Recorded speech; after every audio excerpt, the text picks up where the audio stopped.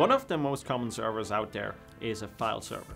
And a lot of our companies we're working with or customers we're working with, they have multiple locations where they run different file servers. However, their goal usually is to have one version of their files, and like the challenge here is really how do they sync their file servers from one location to another one and vice versa.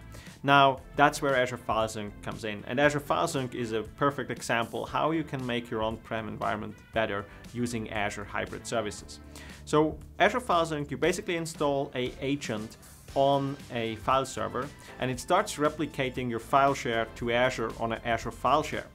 And then this gives you a couple of different benefits. You can use Azure Backup, for example, to back up that file share and take advantage of this low-cost solution. But you can also use another agent on another server to replicate the files down to another server. So if I edit a file in location 1, it will automatically be synchronized with the location 2 file server.